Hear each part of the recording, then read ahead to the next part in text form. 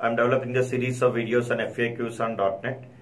So in this video, I want to discuss about what is data type and what are the different data types that are available, what is typecasting, what is boxing, unboxing, all these things.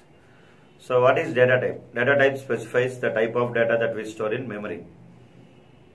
So data types are basically divided into two types, value type data type and difference type data type. Value type data type again divided into two types, user defined and predefined. Reference type again two types, user defined and predefined. So user defined value type data types are structures and enumerators. Predefined value type data types are byte, short, int, long, float, double, decimal, char, bool. This all comes under predefined value type data types. Reference type data types again two types, user defined reference type data type, predefined reference type data type. User defined reference type data types are array, class, interface, delegate.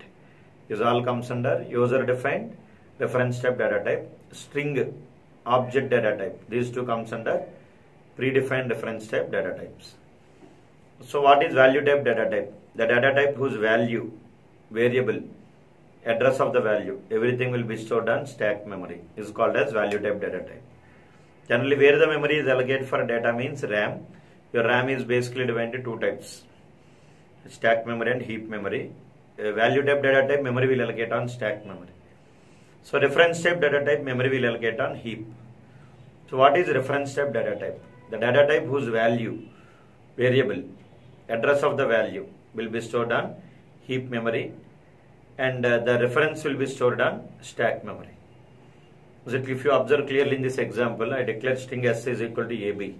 Here AB is value, S is reference, string is data type. So now the value ABC is stored in heap, and that ABC will have some address 100, and the address of the value 100 is stored in stack along with the variable name. That is reference type data type. Next, in an interview they will ask what is typecasting. So typecasting is a process of converting one data type value to another data type. So typecasting is of two types, implicit typecasting and explicit typecasting. Implicit typecasting means it is not required for the programmer to write a separate code while converting from one data type value to another data type. That is implicit typecasting. Explicit typecasting means the programmer has to write the code manually while converting from one data type value to another data type. That is explicit typecasting. So in C# there are different types of typecastings are there. One is boxing, unboxing, widening, narrowing. These all are different types of typecasting. So what is boxing? Boxing, it is a process of converting value type data type to reference type data type. That concept is called boxing. So if you want to convert any data type to string type, then you have to use toString method. Here I given one example, you see. I declared int I is equal to 10, string s is equal to I dot toString. So here I is the integer variable, s is string variable. ToString is a method. What this toString method is doing? It is converting integer value to string. So in I, integer value is stored, in s, string value is stored. So boxing requires explicit typecasting. We have to write the code manually to convert one data type value to another data type. Next one is, what is unboxing? It is a process of converting reference type data type to value type data type. So if you want to convert string to any data type, example string to int, string to float, string to double, then you have to use unboxing. So if you want to convert, unboxing also requires explicit typecasting. So if you want to convert a string to any data type, you have to use datatype.parse method. String to int dot parse. String to double dot parse. String to float dot parse. Datatype.parse method. For example, you can see, I have shown you one example. String s is equal to 10, double quotes. Int I is equal to int dot parse of s. So s is string variable, I is integer variable. So what this int dot parse method is doing? It is converting string to integer and storing in integer variable. Okay. So next question they will ask, what is widening? It is a process of converting smaller data type value to longer data type. So if you want to convert value type to value type, like int to long or short to int, then you have to go for widening. So widening requires implicit typecasting. No need to write separate code to convert. Here in example I have showed you int I is equal to 10, long L is equal to I. That is satisfied with widening. So narrowing. What is narrowing? It is a process of converting longer data type value to smaller data type. So narrowing requires explicit typecasting. Okay. So if you want to implement narrowing, you have to write the code separately. Here I given one example. Long L is equal to 10. Int I is equal to int of L. So here narrowing requires explicit typecasting, and it supports C++ style of typecasting. This type of typecasting is C++ style of typecasting, or simply you can call that concept is also downcasting. Is it clear? That is about narrowing. Next concept is what is CTS? Common Type System. CTS is used to provide common data types for all .NET supportable languages. Actually, .NET is not a language. .NET is a framework. It supports multiple languages like C#, C#.NET, VB.NET, JSharp.NET, Python script.NET. Like multiple languages it will support. Different languages will have different data types.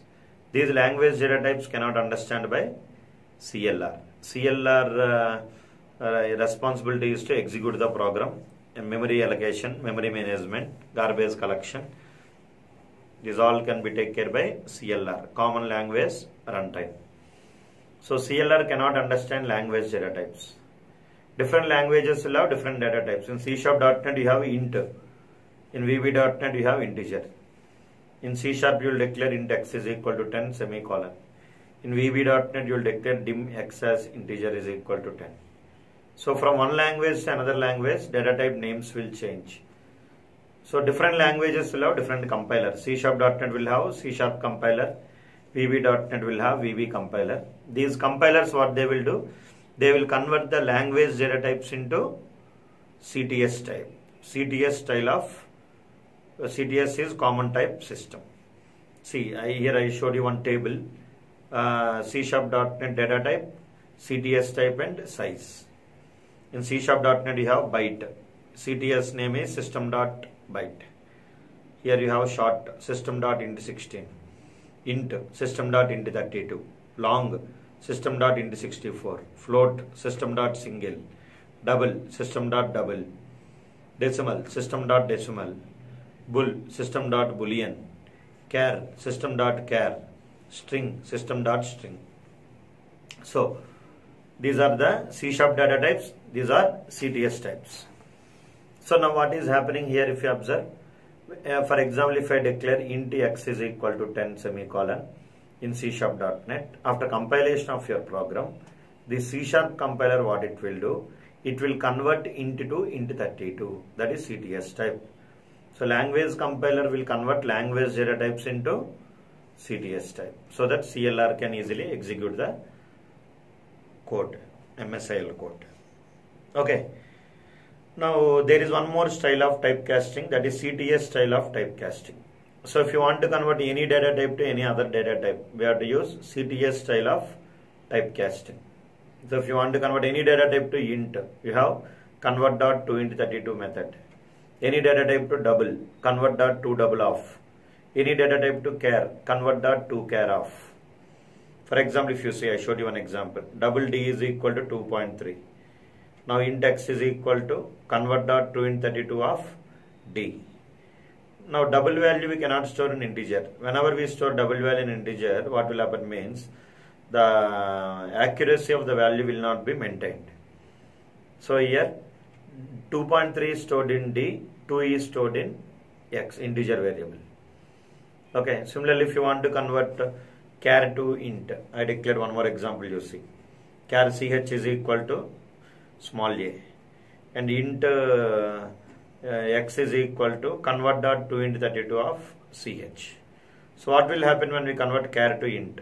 The ASCII value of the character will store in integer variable. Okay, every character will have, character means alphabets or numbers or digits or special characters, any symbols, these all are called as characters. So when you try to convert character into integer, then the ASCII value of the character will store in where? Integer variable. So ASCII values, you see I mentioned there, small a to small z, capital A to capital Z, 0 to 9. Every character will have ASCII value. These are the ranges between that of that characters. So these questions they will ask you mostly on data types and typecasting. I hope you understood. For more videos, you try to subscribe to my YouTube channel and try to share, like. If you have any queries, you can comment in the comment box. Thank you. Have a nice day.